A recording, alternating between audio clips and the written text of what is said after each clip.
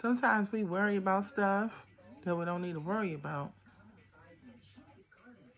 As long as we do better, no matter what happens, better will come. You gotta believe it. If you want better and you're doing better, better will come.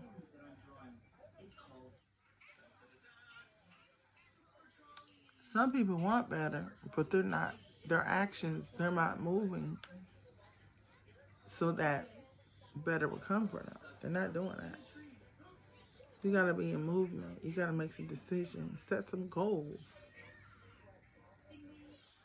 actions. People actions make things happen because you're moving. You're setting a goal.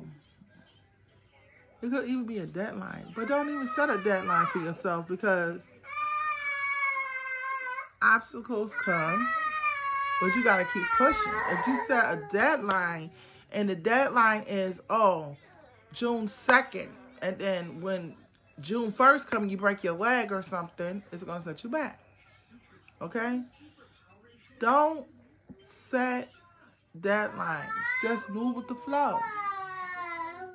If you go with the flow, it'll run smoothly and you'll see things working more for you.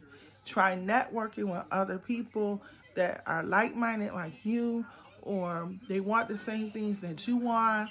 You could show them what you have learned along the way, and then they may be able to show you something. You never know. Keep an open mind when it comes to what you want. Keep your mind open because